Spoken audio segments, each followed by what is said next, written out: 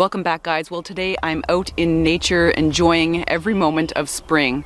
Spring just arrived and I'm just out on a little hike to see what's going on. I also wanted to review a couple of Canadian-made dehydrated meals for camping because, you know, spring's in the air, summer's coming, and camping season will be upon us.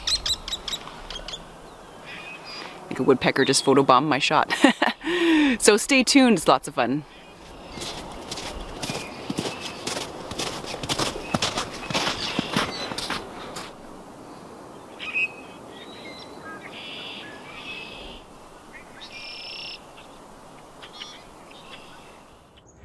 Whoa, I'm just walking further into the woods here, and look at, the snow is still straight up to my thigh. That startled me a little bit.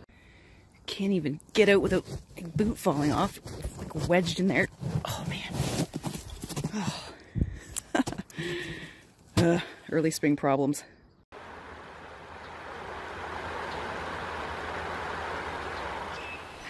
Just take a look out over this marsh and you'll see spring signs everywhere. There's tons of red-winged blackbirds in here trying to set up territories for their nesting. It's just wonderful hearing them sing.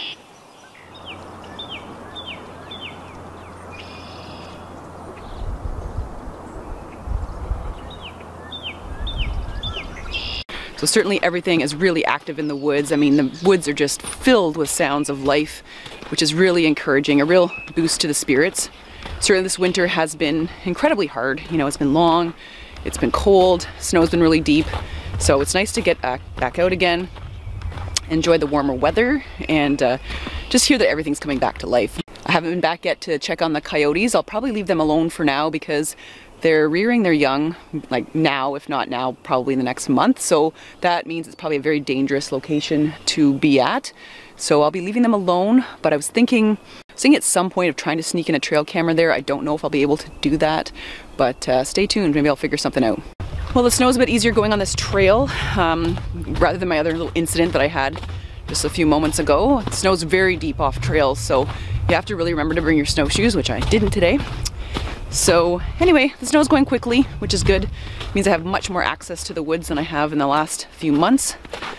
But let's deke in here and try some of those dehydrated backpacking meals that I brought with me.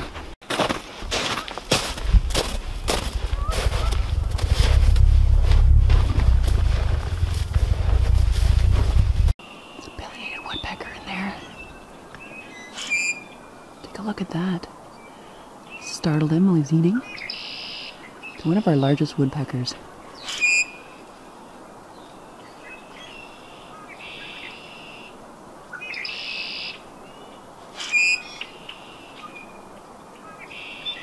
Really deep in there. I can't get a really clear shot of them, but you get a general idea. They're about the size of a crow, I'd say. Alright, so what I brought with me today are two dehydrated prepared meals. And I know you guys, when you watched my MRE mukbang, I brought the US MRE, and you guys really enjoyed the video and asked if I could do a review of, you know, some meals from other countries. So I thought, why not try a couple of Canadian brands? So let's take a look at what I have. So the first one I have here is the Happy Yak Express, Mandarin beef and rice, and this one is about 2 portions. I'm not going to eat the whole thing, but I'll probably have a half portion like they suggest. This one's made in Quebec, and look at the ingredients there. Pretty good stuff. Looks like you need to cook it. So this one actually we need to put it in a pot and add some water and let it go for about 10 to 12 minutes. So that involves a little bit more cooking. So if we look at the nutrition facts, fairly low in sodium for half a pouch, which is about 82 grams. I picked the 2 that I'm going to feature today because they are, you know, fairly low in sodium. And yeah, pretty good with fiber there and vitamins and protein. And for the price, this is about $15. And oh yeah, look at that. It's gluten-free and lactose-free for anybody that has those intolerances. So let's try it out. So this one is the Hungarian goulash, and it's a smaller portion. It's about 300 calories, about 10 grams of protein. The reason why I'm reviewing this one too is it's gluten-free, dairy-free, soy-free, palm oil-free, and non-GMO. So if that's important to you, this may be something you would want to take on a backpacking trip. If we flip it around, it looks like it's pretty easy to make. We just put some boiling hot water in there, stir it and then seal it, and we can eat it within 10 minutes, which is a bonus because a lot of these things, you know, they take quite some time to make. Wow, look at that. The ingredients, pretty basic. Nothing in there you can't really understand.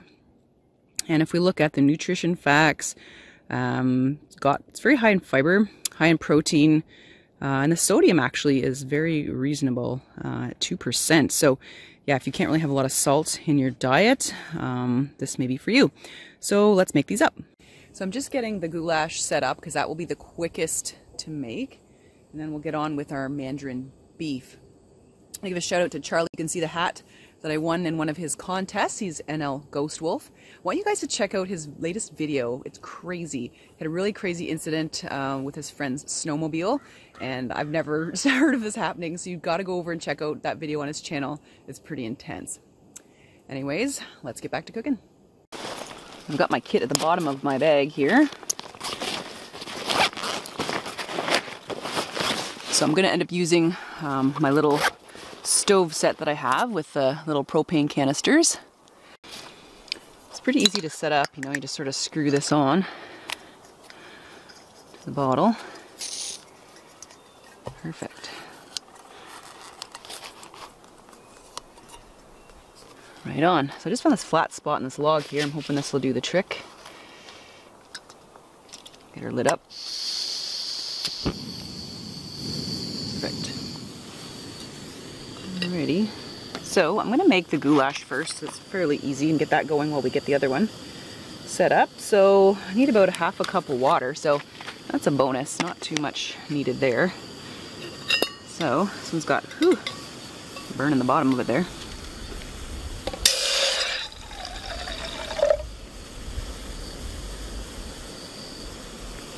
It's about 1/2 cup in there for now. And this is a bonus, it'll be really quick to boil. Well, that didn't take very long at all. All right, let's add this to the goulash pouch. All right, when I smell it, I notice it smells really good, very flavorful, so I'm excited about that. Lots of paprika in here. So I've just added the water to it, about 1/2 cup, and I'm stirring it well.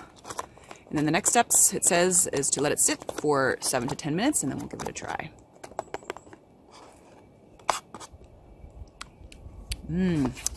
Very nice flavor. All right, let's seal it up and we'll get the beef on the go. All right, so it's on to the beef, and look at that. That looks really good. You can recognize a lot of the veggies in there. There's rice and beef. So this is 1/2 of the package that I have, and what I'm going to do is add 1/2 the water they recommend, and we'll get this cooking. So I have to simmer this for 2 minutes, and then I kind of let it hang out, just absorbing the moisture for the following 15 to 20. Alrighty, so there it is. We've added our water, just a little bit shy of 200 mils. And I'm just going to mix it up, and we will pop it on the heat.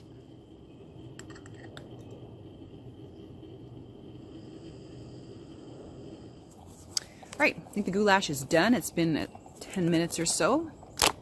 Let's give it a try. So right off, when I look at the package inside, it kind of looks like the consistency of chili, which is what I would expect. And you know, everything's nicely rehydrated. You can see the little beans and stuff like that, and the tomatoes. It smells really good. The spices are really nice and spicy. Let's give it a try.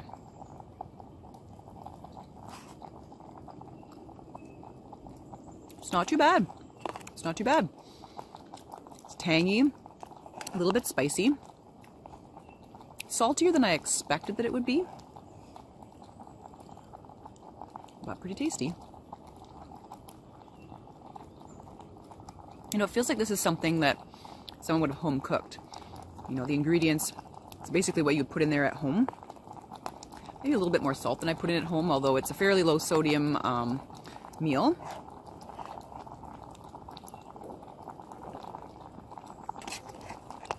Yeah, it's not too bad. All right, that looks awesome. So I'm just gonna let it boil a little bit more. I also like that you can make it here in the pouch, just add a small amount of boiling water, not really very much. Heck, I could have boiled a little bit of snow here to do the job. But yeah, it smells really good. I haven't had a true Hungarian goulash, but I can imagine it probably tastes just like this.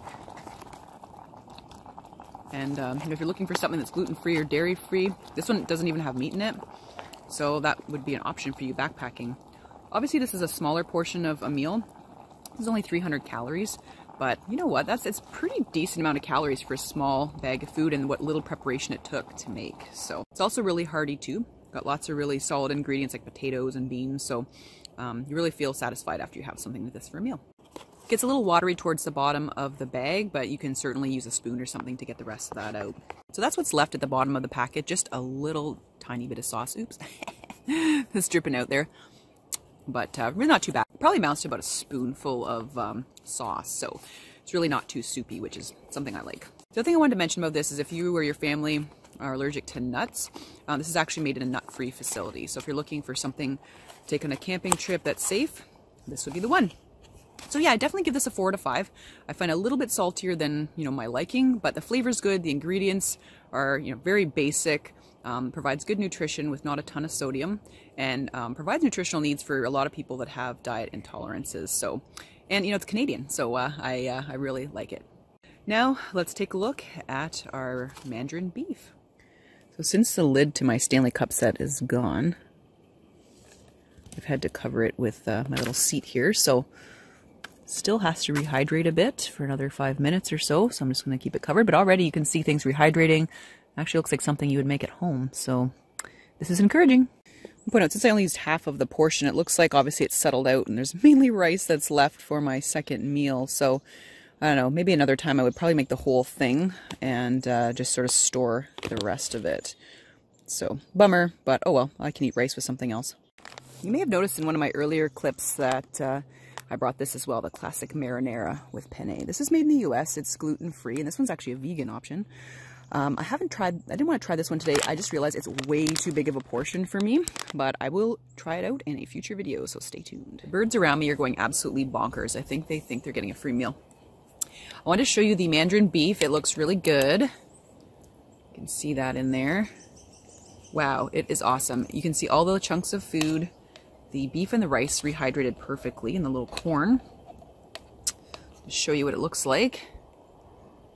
So it looks like that. Really tasty. It smells excellent. Yes. Wow, Happy Yak never fails to provide a good meal. I've had a few of their meals before and they are superb.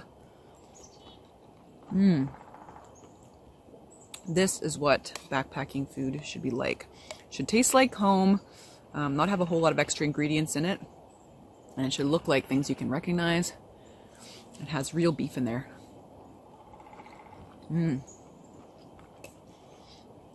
That's hearty. If you ate that whole pack, boy, you'd feel satisfied, that's for sure. Yeah, there's no sloppy mess at the bottom. This is good. Right on for a Canadian product. I really like this. I'm going to give it a 4.5 out of 5, only because it does require a bit more preparation, a bit more water, but really and truly, who cares? It's great. The beef actually tastes like real beef. It is real beef. Nice and chewy and that nice flavor to it. I really like the spice mix that they have in here. And the rice is perfectly done with the amount of water that I added. And nice touch having the little slivers of almond in here too. Yeah, they sure didn't cheap out with the ingredients. Look at this, a full little baby corn.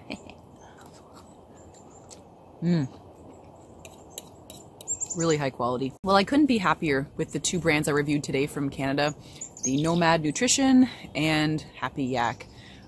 Excellent meals, both of them. One's a bit smaller than the other, which is okay. I really enjoy Happy Yak meals. Like I said, I've had them before and they've been really good, haven't disappointed me.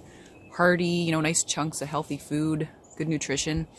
Some of them have higher salt content than others. So, I mean, you just take a look at the back of the package, decide if it's something that you want to eat. But in the end of the day, I'm really impressed. One other thing I picked up for backpacking and hiking and stuff is this Canadian product. It's called Endurance Tap. And it's basically a salt and a sugar replacement energy gel, basically. I love my energy gels, especially when I had that little emergency in the woods, and that really seemed to turn me around. So This one is made in Canada, and it's made from maple syrup, sea salt, and ginger. So I'm gonna give it a little try. Sounds fabulous. Like, it's maple syrup, how can it not be super duper? Oh man. Yes. That is good. So one of these pouches contains 100 calories. And it contains 45% of your daily manganese, so that's amazing. It's got iron, calcium, zinc, your potassium, and your carbs, and your sodium. So basically what this tastes like is maple syrup with a hint of ginger in it. I got a couple packs just to try this out when I was at the store, and man, it's good. So need a quick energy boost on the trail, give it a try. Can't wait to get out in the bush and do some camping. I think I'll be doing that really, really soon. I just love feeling the pulse of the land at this time of year. Well, thanks so much for watching, guys. I hope you enjoyed it, and have a wonderful week. Get out there and enjoy that spring weather. Have a good one.